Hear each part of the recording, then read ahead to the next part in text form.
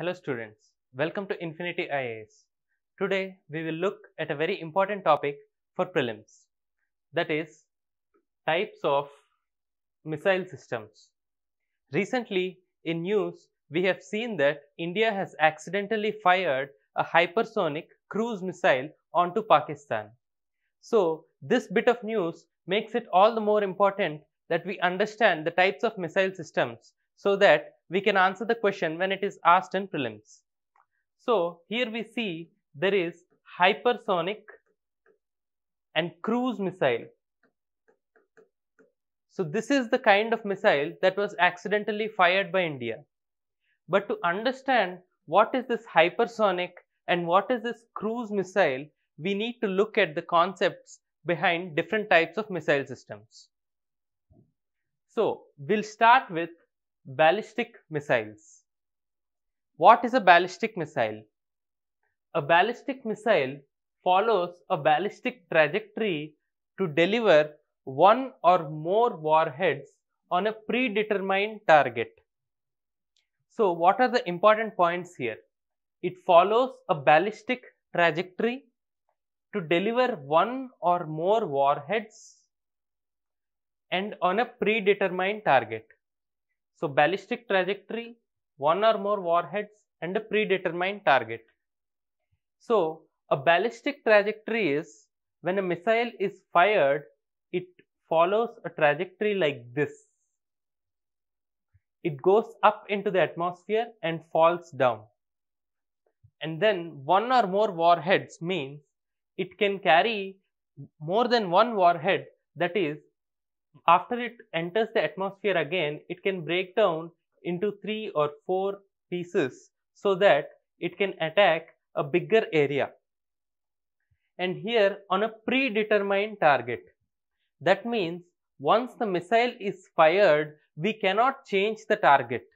It is already determined when it is fired. So next comes at what is a ballistic trajectory.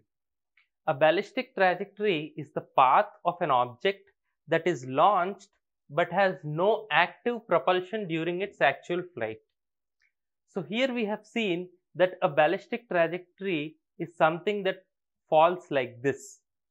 So when you throw an object into the air, it doesn't have any propulsion. For example, if you throw a ball, it will go exactly like this. So that is because the ball only has propulsion when it is launched into the air and not during its flight. A ballistic missile is similar to that. So it follows a ballistic trajectory.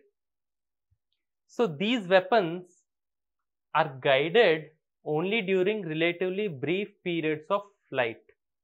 That means only in the initial phase. Then we will see what determines the trajectory of the missile.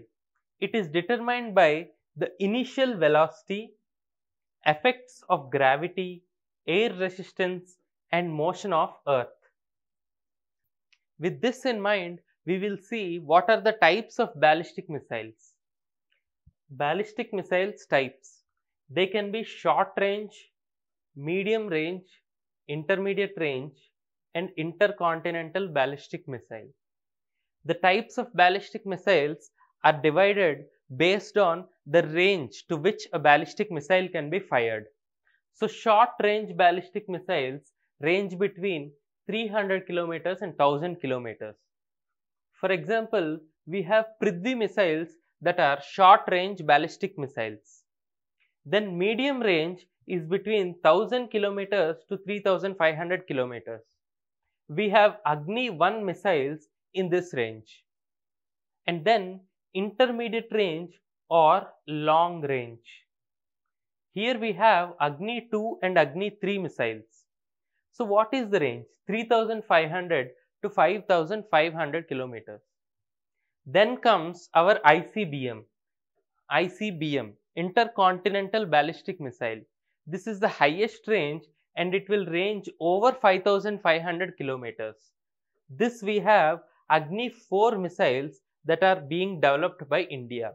So if we see, all these 4 missile systems are developed as a part of Integrated Ballistic Missile Development Program by India.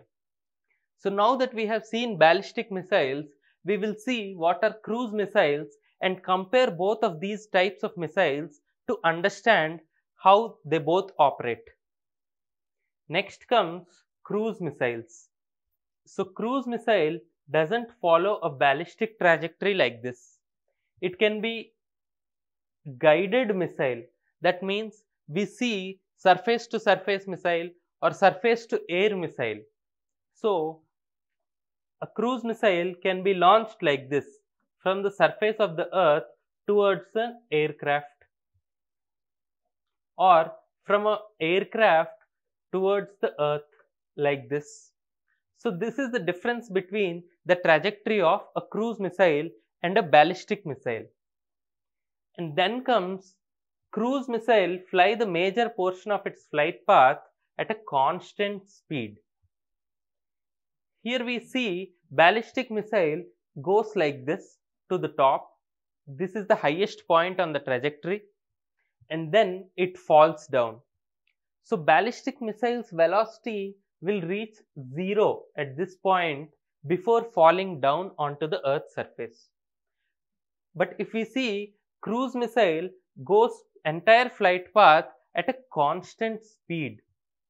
So how is that possible? Cruise missile will be guided throughout its flight path and it will be propelled throughout its flight. So it can maintain a constant speed throughout its flight path. Then comes cruise missiles remain in the atmosphere throughout its flight. Here we see ballistic missile, if it is a long range or intercontinental ballistic missile, can even go out of the atmosphere. This is the atmosphere of Earth. So it can go out of the atmosphere and then fall back into the atmosphere. But in case of cruise missiles, they always stay inside the atmosphere of the Earth. And then cruise missiles are designed to deliver a large warhead over long distances with high precision. So here we need to understand a large warhead with high precision. Here we see ballistic missiles, there will be smaller warheads, more than one warheads can be delivered over a large area. But cruise missiles can deliver one large warhead with very high precision. That means if the cruise, we want to hit only this small part of the Earth in an enemy territory, we can use a cruise missile to exactly hit this spot. But if we use a ballistic missile, it will have a larger area of impact because the precision is low. So cruise missile can only hit this spot and not disturb the entire area. For example, we want to tactically strike a military facility in an enemy territory without disturbing the civilian territory outside that. So if we use cruise missile, we can only hit the small military facility without damaging any civilian territory outside. So this is one advantage of cruise missile over ballistic missile. With this in mind, we will see what are the types of cruise missiles. Cruise missiles are hypersonic, supersonic or subsonic. As we have seen with ballistic missiles are classified based on the range of flight, that is the distance that it can travel. But cruise missiles are classified based on the speed at which they can travel. So hypersonic cruise missiles means it can travel at Mach 5, supersonic at Mach 2 to 3 and subsonic at Mach 0.8. So what is this Mach 5 or Mach 2? So it means if Mach 1 is the speed of sound. So if it is Mach 5, that means it can travel into 5 times the speed of sound. If it is 2 or 3, it means 2 into speed of sound. That is the speed of the missile. But subsonic is Mach 0.8. That means it travels lower than the speed of the sound. That is only 0.8 times into the speed of the sound. So what are the hypersonic missiles that we know of? We have BrahMos 2 that is still in development. It is being jointly developed by India and Russia. Then we have supersonic missiles. We have BrahMos missile that is a supersonic missile. It has already been developed jointly by India and Russia, and it has also been deployed. So this is the missile that was supposedly accidentally fired by India towards Pakistan. So this is a supersonic cruise missile. Then comes subsonic missile. Nirbhay is a subsonic missile. This is indigenously developed cruise missile by India. So now that we have seen different types of missile systems, we also need to learn about the missile defense systems. We will look into that in the next part of this video. Thank you.